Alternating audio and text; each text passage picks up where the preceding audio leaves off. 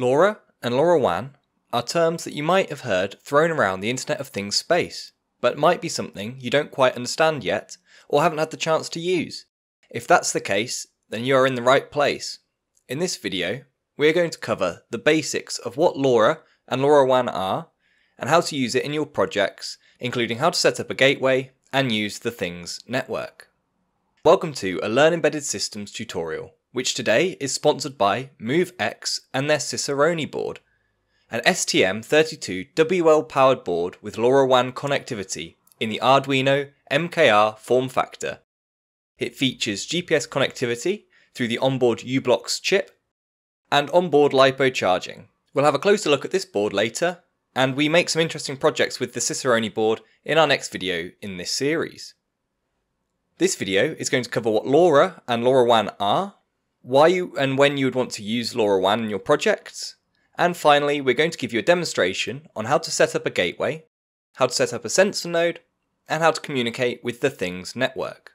Let's get started. Firstly, LoRa and LoRaWAN are not the same thing. LoRa is a physical layer in the O.S.I network model. In this case, the physical layer is radio frequency or RF signals. I'm going to try to not get too RF theory heavy here, but there'll be a little bit sprinkled in. LoRa is one of many ways to get data over radio waves from a transmitter to a receiver somewhere else. LoRa is short for long range, so you can imagine those devices being quite far apart. In fact, it's claimed that LoRa transmissions can travel up to 15 kilometres in open rural spaces and up to about 5 kilometres in more dense urban areas. The further away these devices are, the weaker the signal is when it reaches the receiver. This is due to the inverse square law, where the intensity of the electromagnetic radiation is equal to the inverse of the distance between the 2 points squared. This may also be referred to as the free space path loss. There are some ways to combat this. You can't change the loss, but you can make the transmission more powerful by adding an antenna with a better directivity and/or increasing the gain. This can also be done on both sides of the link if required. Another thing you can do is decrease the frequency of the signal you are transmitting, as this reduces the free space path loss, but this also decreases the bandwidth of the signal and comes at the price of lower data rates. LoRa is designed for low bitrate, low power and long range applications such as Internet of Things, remote sensing and so on. The low power aspect of LoRa not only helps with battery powered devices or applications, as the transmitter isn't using much power when actually sending the data, but it also helps these devices operate without a license. And I'll cover that in a moment. To get data onto an RF signal, a process called modulation is used. You've probably heard of AM, or amplitude modulation, where the signal increases and decreases in amplitude to denote a message. This is typically audio or data. LoRa is a proprietary form of frequency modulation which was developed by a company that Semtech now owns. It uses chirp spread spectrum modulation, a bit of a mouthful, which is a form of frequency modulation where a series of ones and zeros are represented by different chirps. A chirp is a signal whose frequency increases with respect to time, that's in the case of an up chirp, or frequency that decreases with respect to time in the case of a down chirp. If you're interested in more of the technical depths of LoRa modulation, then I would highly recommend that you take a look at this video from Visual Electric when you're finished with this one. When you are getting started with LoRa, you're probably going to hear a little bit about spreading factors. A change in spreading factor changes the rate at which the frequency changes. This is also called the sweep rate. All you really need to know is that the higher the spreading factor, the lower the sweep rate, which means the chirps take longer, and hence sending a message also takes longer. This comes at the advantage of greatly increased range, but does sacrifice data rate. On the other hand, lower spreading factors allow for faster transmissions, but much lower ranges. LoRa typically operates within license-exempt bands. These bands vary between regions, and here in the UK, we are able to use the 434 and 868 MHz bands at certain power levels without a license. It is important to check in your country or region which bands are currently allowed under a license-exempt framework. Now that we have covered how the physical layer of LoRa works, we're going to have a look at LoRaWAN. LoRaWAN is a wide area network protocol that is built on top of the LoRa modulation that we've just described. Together, LoRa and LoRaWAN form a low power wide area network, or LPWAN. A typical LoRaWAN architecture is arranged in a star topology and consists of end devices, gateways, network servers, application servers, and finally, an end user application server. In some configurations, there may also be a join server. Let's start with end devices, or nodes. These are most likely to be sensors in the field. These are the things that are going to gather the data and send it back to your application. For example, we have this Cicerone board, which could be collecting environmental data from this Arduino environmental sensing board. These end devices transmit blindly to any gateway that can hear them.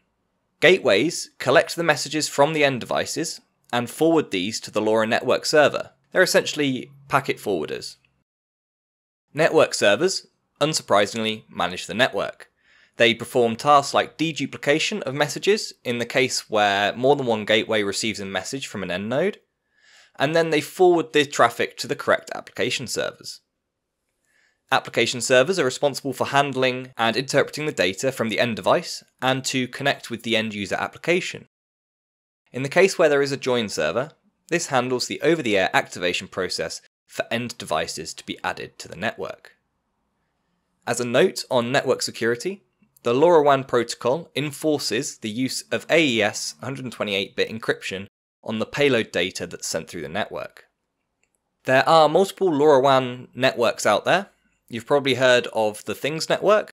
That's what we're going to be using today. This is also abbreviated to TTN.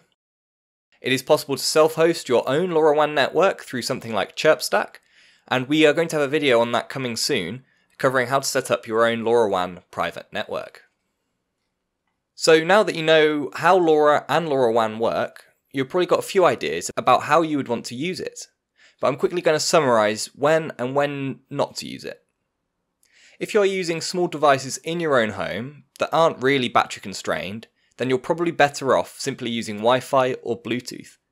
However, as soon as your projects reach beyond your home, maybe into your garden, maybe even further down the street, into somewhere quite far away, and especially if they become heavily battery constrained, then it would be a good idea to consider using LoRa and LoRaWAN. Now, I'm going to give you a demonstration on how to set up an end device and a gateway on the Things network and send data from that end device to our network. As our end device, I'm going to be using the Cicerone board from our sponsor, MoveX. We're also going to be using the Things indoor gateway, which does look a little bit like a plug-in air freshener, and it's available for around £80. This is quite a budget gateway based on the Semtech SX1308 chipset, and it connects to your Wi-Fi network via an ESP network chip. You might not need a gateway if there is already one within range, and you can check for one on the Things network map. Just a quick warning about so-called single-channel gateways, like this SparkFun board, which is available for about £40 here in the UK. You might see these advertised as beginner chips.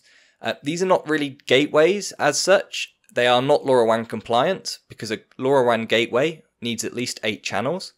And they're not supported by things like the Things network, and you're likely to have more problems than the discount is worth.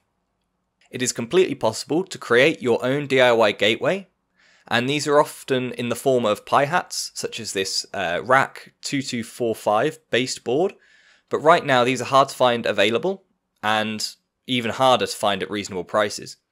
So we're planning on making a video about creating your own gateway when availability improves. To set up the indoor gateway, we need to power it up and connect it to our Wi-Fi network. You can do this by holding the reset button on the bottom for 5 seconds, then holding the setup button on the top for 10 seconds. This will then create an access point, and you can join it using the password that's on the back of the device. We can then open a browser and navigate to 192.168.4.1. Connect to your own Wi-Fi router and hit save and reboot. Now, to get this gateway connected to the Things network, we need an account. If you don't have one, you can create an individual Community Edition account, which is free, but your usage is subject to fair use limits. Select the region that best describes where you are, then create and log into your account, and open the console. Go to Gateways, then enter your gateway EUI, which you can find on the back of the gateway. Enter FFFE after the first 6 digits to make sure it's the correct length. Enter the claim ID, which is the Wi-Fi password of the gateway. I'm obviously blurring these details out here so that no one nicks mine. Create an ID for your gateway, and then the frequency plan, and in my case that's the recommended Europe setting. Press claim gateway. After a little wait, the light on the top of the gateway will be solid green, and you'll get a notification saying connect gateway in the live data section, and that is the gateway ready to use. Now to set up our end device. I have an 868 MHz antenna plugged into the Cicerone board, and the firmware on the board allows us to send AT commands over a serial connection from our computer to the STM32 chip on the board, and these AT commands are basically just instructions to the radio module on board. There is an explainer document of available AT commands and explanations on MoveX's website. So, in order to add our end device to our network, we first need to create an application. Navigate to the applications page, then hit create application. Give your application a name. You can also give it a description and a title if you want. Then we need to register an end device. I'm going to do this manually. Select the same frequency plan as you did earlier for the gateway, and the LoRaWAN version the board uses. This should be on the datasheet of whatever chip you're using. Enter the device EUI if your device has one. If not, generate one and make sure you note it down. Don't forget to add the colons after every 2 digits. Fill the app EUI box with all zeros. This is sometimes called the join EUI. And then finally generate an app key and note that down. You can give the end device a helpful name if you want, and then register it. Okay, so now we're going to configure the board. I'm going to open up a PuTTY terminal and connect to the COM port that the Cicerone board is using. Then I can check I'm connected using the AT command, and you see all of the possible AT commands listed here. So the board is answering our commands. First job is to set the same keys that we just generated using the AT plus D EUI, app EUI, app key and network key commands. The app key and network key are the same.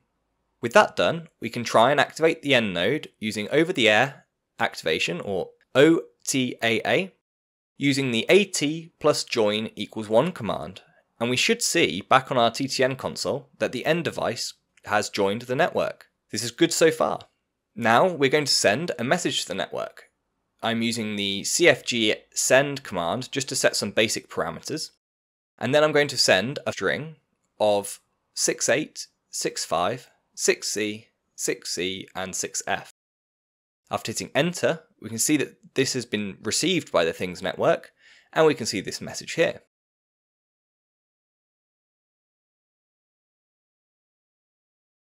Turning that back into plain text, you can see our hello message.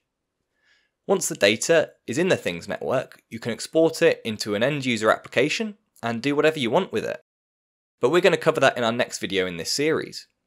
Hopefully this video has taught you a bit more about LoRa and LoRaWAN and how you could use it in your next projects.